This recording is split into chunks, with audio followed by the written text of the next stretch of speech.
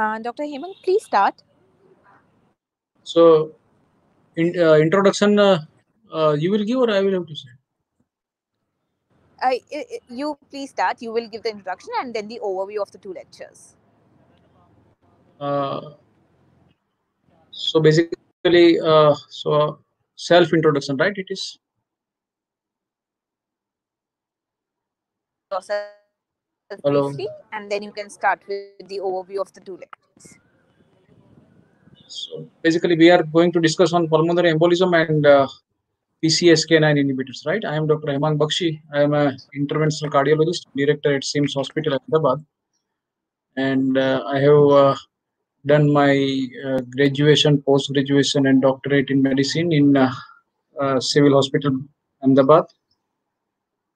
And I have experience of 22 years in cardiology. And I have also received a fellowship of ACC as well as European Society of Cardiology. Okay. And we will have 2 lectures, I suppose. One is on pulmonary embolism and the second one is on PCSK-9 inhibitors. So we straight away start with the first lecture. It is a pre-recorded one.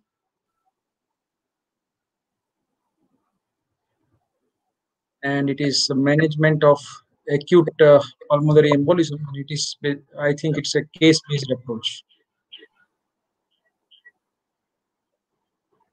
So basically, this discussion, but before we discuss the case, I would like to highlight some important points. For diagnosis of pulmonary embolism, it is very important to suspect that patient may be having pulmonary embolism, because many times, because we don't suspect, we altogether miss the diagnosis of pulmonary embolism. And for that, you should be aware of the predisposing risk factors. And these are the strong risk factors having odd ratio of more than 10. And all of us are aware of this, that patients with fracture of lower limb, hip or knee replacement, patients with major trauma, patients with spinal cord injury, they are strong risk factors for pulmonary embolism. And there are some new additions like hospitalization for heart failure, for atrial fibrillation and flutter within previous 3 months, MI within previous 3 months, and patients with thromboembolism. And these are the long list of moderate risk factors having odds ratio of between 2 to 9. And if you have any of these risk factor in your patient and patient presents to you with breathlessness, you should suspect pulmonary embolism. Now coming to the diagnostic algorithms, symptomatic patients are assessed using clinical predictions rule. And this is the Wales score, which is commonly used for pulmonary embolism, which assigns low, moderate or high probability of having DVT or pulmonary embolism. It can be used in primary care. And these are the clinical variables and the scores given to them. And if the patient has score more than 6, then patient is going to have high probability of pulmonary embolism. And the similar second scoring system is this revised Geneva score. These are the factors that are taken into consideration. And in this system, if the score is more than 11, then patient is going to have high probability of pulmonary embolism.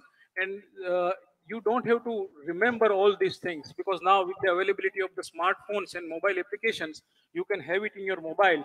And whenever you find that patient may be having pulmonary embolism, you can use that, right? Now coming to the algorithms, that patients with suspected PV, pulmonary embolism, present with shock or hypotension. So straight away, if CT angiography is available, now first test to be done is CT angiogram. You confirm the diagnosis and start PE specific treatment, that is primary deperfusion. Suppose CT angiography is not available, then the alternative is you do echocardiogram. If you find that RV is dilated, there is RV overload, then and patient is stable. Now CT angiography is available, you get it done, diagnosis and treat the patient. And if for some reason no other tests are available or patient is unstable and you are finding that there is a clot in RA or in pulmonary artery, then you are justifiable in doing thrombolysis. So patients with PE with shock or hypotension, this is the algorithm. And second subset of patients are suspected PE without shock or hypotension. So here you have time. So you assess the clinical probability of the pulmonary embolism using this scoring system.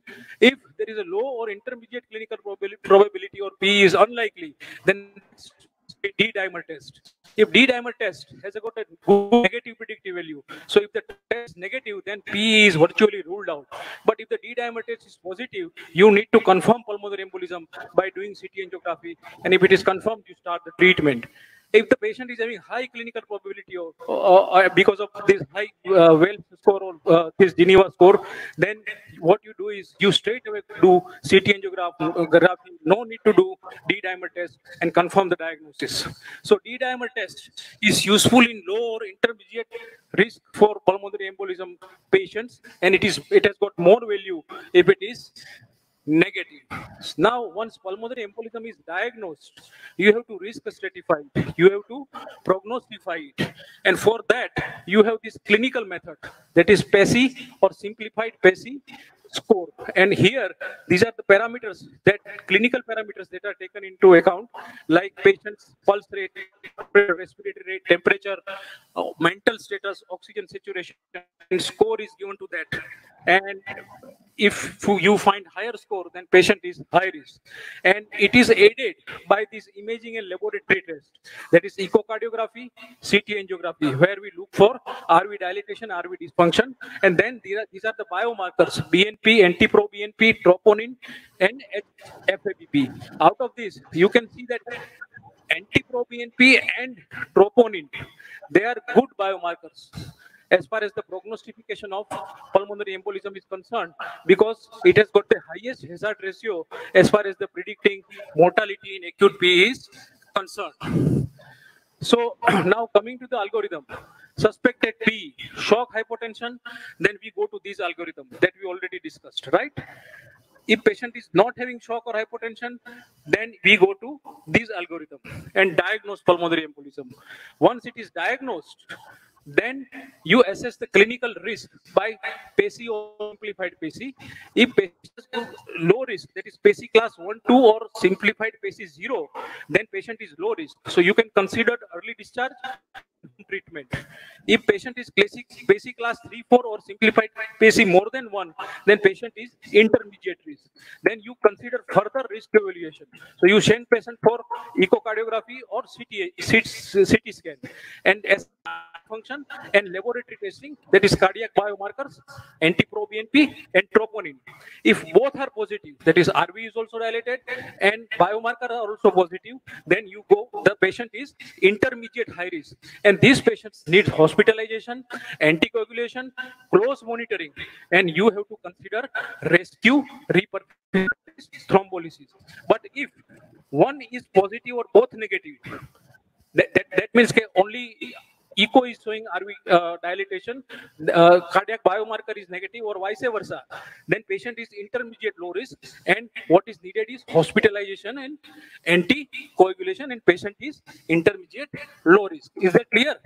This is how pulmonary embolism is managed, right? Now our patient, 63-year-old man, hypertension, obese, non-diabetic, no obese, no IHD. Post-operative 28th day of fracture neck fever. Presented with chest heaviness and shortness of breath. On examination, looks little restless. Leg swelling is there. Blood pressure is normal. So patient is not in shock. Pulse is high, 116. Respiratory rate 21 SpO2 on room air is 90%. Lungs are clear. CVS, CNS is okay. So based on this data, if you calculate simplified PACC score, it is 2 because pulse rate is more than 100 and saturation is 90%, right? Now, if we apply this Wells score in this patient, it is very obvious that Wells score is very high because everything is positive. Signs and symptoms of DVT, alternative diagnosis less likely, heart rate is more than 100, immobilization more than 3 days, surgery within 4 weeks. So Wells score is 9. So patient is high clinical probability from this chart, right? So what will you do now? We do CT angiography straight away, because patient is having no need to go for D-dimer. Okay. So, but in our hospital, we have this echo machine stationed in ER only. So it doesn't take time. We don't have to call the technician. So what we did was, we put the echo probe before shifting the patient to radiology department.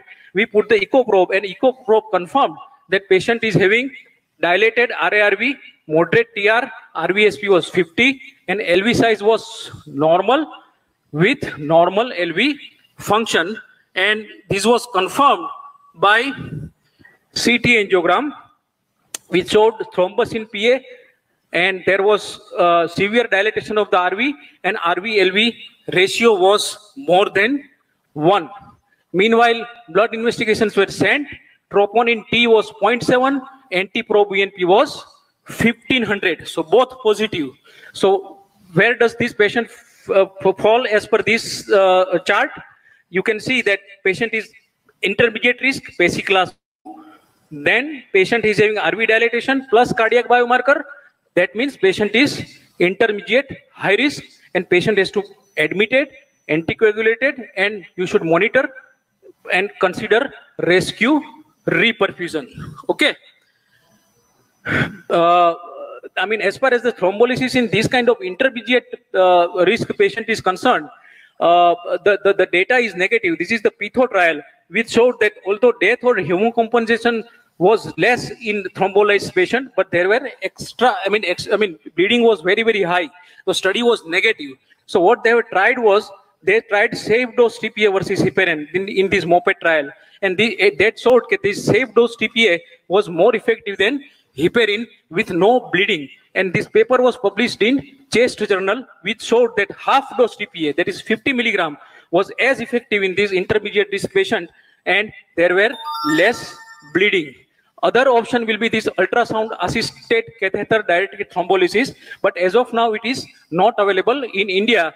And this is the Seattle 2 study, which showed that 25% of the TPA of this ultrasound assisted thrombolysis was effective, and there was no ICH. And other option will be fragmentation embolectomy and catheter thrombolysis. So in intermediate high risk patient, the policy should be observe and act.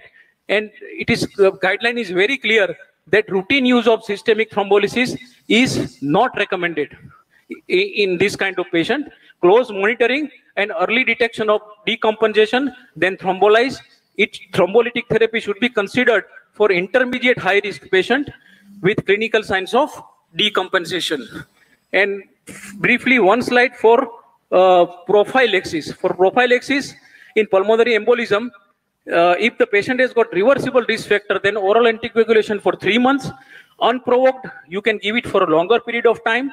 If patient has anticoagulation treatment of indefinite duration is advocated, if patient has a second episode of unprovoked pulmonary embolism, and the preferred agent is NOAC for obvious reasons. Okay. Now, our patient, intermediate risk P, large thrombus, what did we do? We gave half dose TPA, 50 milligram, then followed by UFH 5,000 bolus, IV infusion till 24 hours post TPA, started improving within few hours, no bleed. Echo was showed improvement after 24 hours, TPA started. He started rivaroxaban 50 milligram PD is the dose. Discharge day 4. After 3 weeks, rivaroxaban 20 milligram per day was given for 3 months, and then we monitored patients for bleeding and DVT. We will be discussing PCSK-9 inhibitors. CV disease are leading cause of death in the world, and they are the top leading cause of premature death globally. And lipids are one of the most critical modifiable CV risk factor for acute MI. As you can see in this slide, the risk effect of LDL cholesterol is cumulative over time. And absolute reduction in LDL cholesterol level is the primary predictor of the relative risk reduction.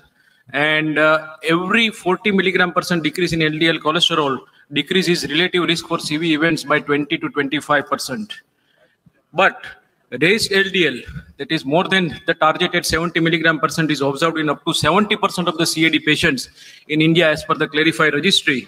And we already know that several statin studies have demonstrated there is a quantitative linear relationship between LDL cholesterol level and CV events rate. So this, keeping this in background, we will discuss 2019 ESC guideline recommendations for lipids. So what they have done is they have made more stringent criteria for LDL control, and they have identified a very high risk category group of patients where the LDL cholesterol target will be 55 mg/% plus more than 55% reduction of the baseline LDL cholesterol. As against in 2016, they had said that the target should be less than 70 or more than 50% reduction in LDL cholesterol. And which are these very high risk patients? They have identified patients with documented ACVD, patients with multivessel disease, diabetes mellitus, patients with target organ damage, patients with severe CKD. All these patients were categorized into very high risk category where LDL cholesterol goal should be less than 55 mg/%. And to achieve this target, now they have recommended that for secondary prevention in patients who are already receiving statin and ezetimibe and targets are not met, you can add a combination of PCSK9 inhibitor with drugs, and it is now a class 1 indication. For patients with acute coronary syndrome, again, if LDL cholesterol goal is not achieved within 4 to 6 weeks with maximum statin and ezetimibe, PCSK9 is recommended. It is class 1 indication. And for the first time, they have added that the addition of PCSK9 inhibitor maybe as early as during hospitalization should be considered if the targets are not met despite the maximum treatment. And what they have again stressed is that ASCVD patient who have second vascular event within 2 years while taking maximum tolerated statin dose based therapy, LDL cholesterol goal should be less than 40 mg/%. So they have become very aggressive as far as the LDL control is concerned. So the highlights of this ESC dyslipidemia guidelines are more intensive LDL cholesterol reduction across all CV categories. PCSK9 moved from class 2B to class 1A. No lower limit for LDL cholesterol value. Remember, lower is better. So don't, my dear friends, don't go on, following WhatsApp University or Facebook Universities. The science says no lower limit for LDL cholesterol values for high risk patient, and very high risk population has been clearly defined, and they should be having LDL cholesterol of with 50% LDL cholesterol reduction in from the baseline. For recurrent events, LDL cholesterol less than 40 mg/%, and ACS patient you have to reevaluate at 4 to 6 weeks, and if goals are not met, PCSK9 inhibitor should be added. And first ever recommendation for ACS patient to consider PCSK9 inhibition as early as in hospital in patients who are taking maximum lipid lowering therapy and not achieving LDL cholesterol goal. So PCSK9, as you all know, is a regulator of LDL metabolism. It degrades LDL receptor, and the number of LDL receptor goes down and LDL level goes up. So PCSK9 inhibitor acts on that, and that's why LDL cholesterol in the circulation goes down by increasing the LDL cholesterol LDL receptor. Now the dose of PCSK9 is 140 mg every 2 weeks or 420 mg once monthly. Efficacy, it is proven approximate reduction of 50 to 60% with this treatment across the treatment, combination therapy, monotherapy in heterozygous familial hypercholesterolemia and in statin intolerant patients. It consistently reduces pro-atherogenic lipid parameters like ApoB, lipoprotein small a, and VLDL, and increases HDL. The trial have shown that there is a linear relationship. I mean, the lower the LDL cholesterol, less the event rate. Up to 20 mg/% of the LDL cholesterol, there were significant event reduction. And this was the study, 4-year trial, 27,000 patients who were high-risk stable patients with established CV disease, with prior MI, stroke, or symptomatic PAD, with LDL cholesterol of more than 70 and non-HDL more than 100, where they were randomized to this evolocumab versus placebo.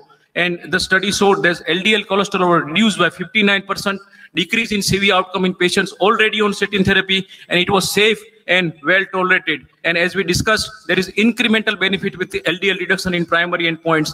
The higher risk reduction in patients who had MI less than 2 years, those patients who had more than 2 prior MIs, and patients with multivessel disease. As far as the safety is concerned, no safety concerns, even with LDL cholesterol of less than 20 mg/%.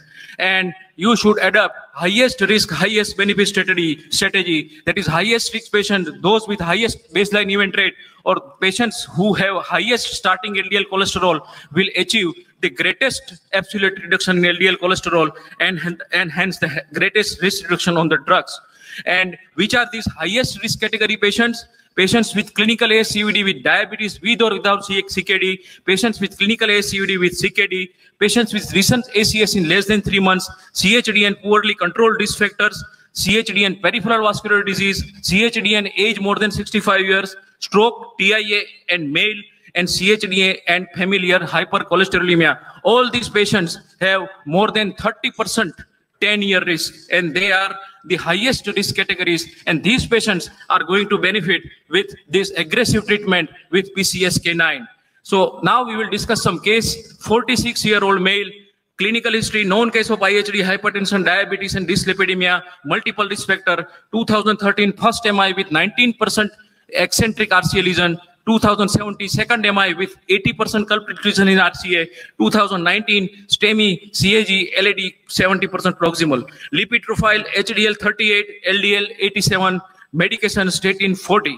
Will this patient benefit from further lowering of HDL cholesterol? As we discussed already, patient has got recurrent MI, multiple severe risk factor, patient is on statin, LDL 87, recommended LDL level in this patient as per the ESC is 40 mg/%, because patient is having multiple, as we see, multiple events plus multiple risk factors.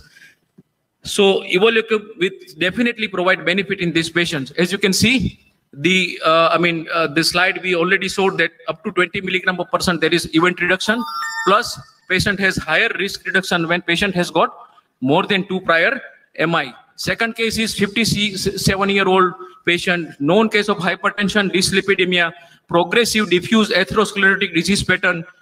Angiogram shows multiple lesions in RCA, LMC, LAD. Patient presented with chest pain, diagnosed with acute coronary syndrome, current medication statin 80 mg and ARB. So points to consider: multivessel disease, on high intensity statin, multiple risk factors, presented with event. The PCSK9 will surely provide benefit along with statin to achieve the targeted level.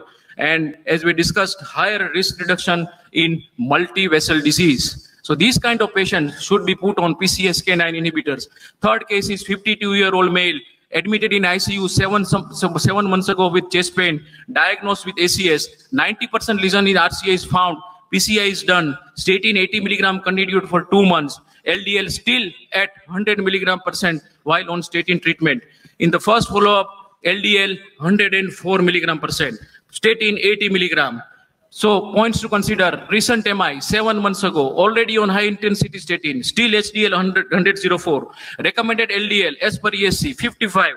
So definitely PCSK9 is going to help higher reduction in MI less than 2 years. So these kind of patients should be considered for treatment over and above statin and ezetimibe with PCSK9 treatment. So lastly, for whom patients with high risk, PCSK9, high risk patient, recurrent MI, prior event within 2 years, more than 1 prior event, multivessel disease, ACS patient, including in patients if not at targeted LDL goals, even after taking maximum tolerated dose of lipid lowering treatment, familial hypercholesterolemia, and of course statin intolerance. Thank you.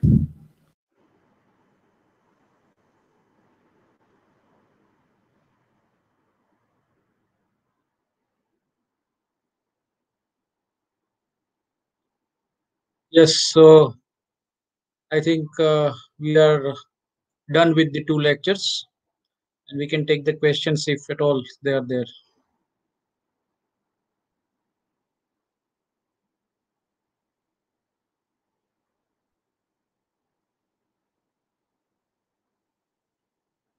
Hello.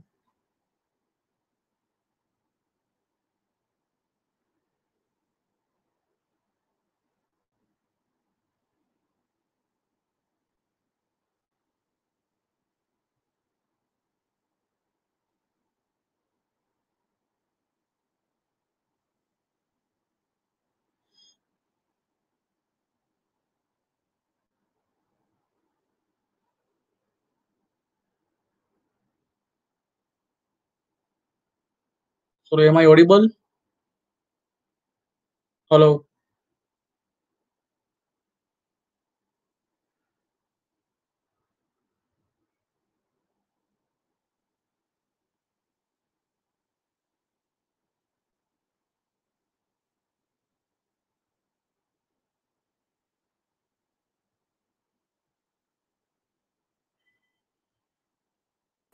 You can start, doctor. Hello. Hello, doctor. We can start with the questions. So are there any questions?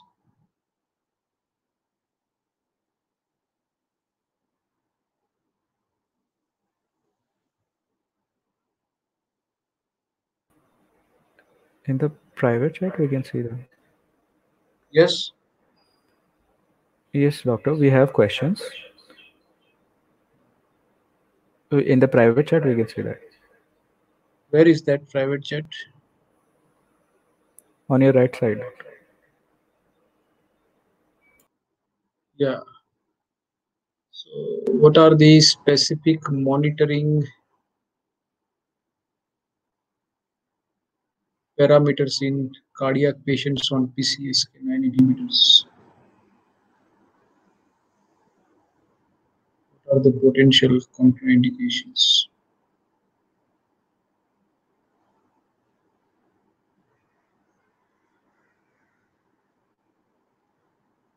Yeah.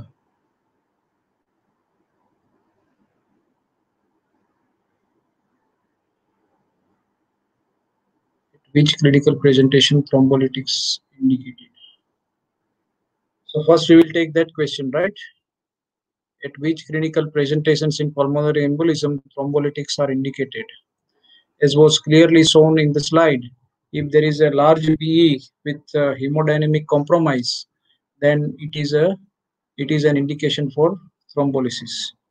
And other indication of thrombolysis is in intermediate high risk group of patients, where initially patients are managed with anticoagulants, but if there is a signs of clinical decompensation, then they recommend half dose thrombolytic, that is 50 milligram of TPA should be given.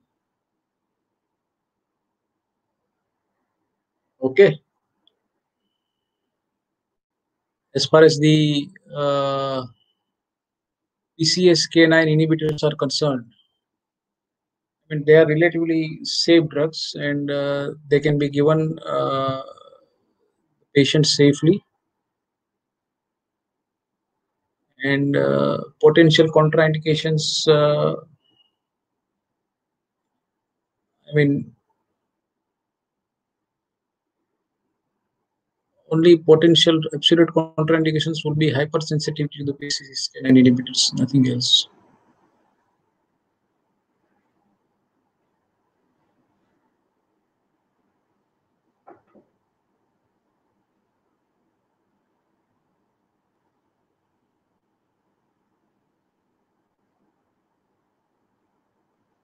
Any other question?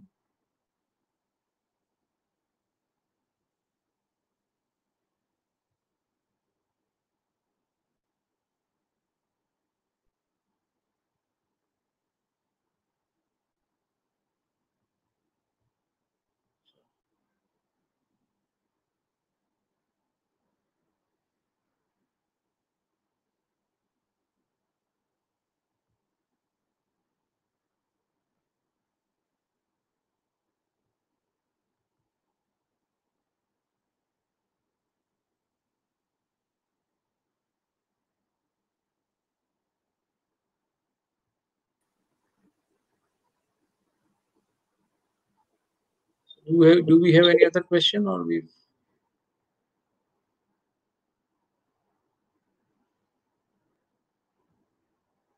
Hello.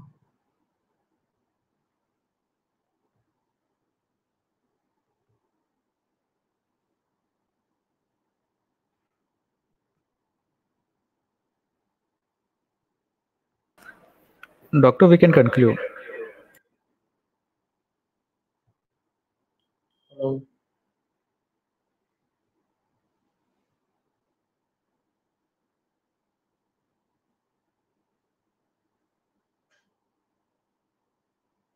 Some problem with the network?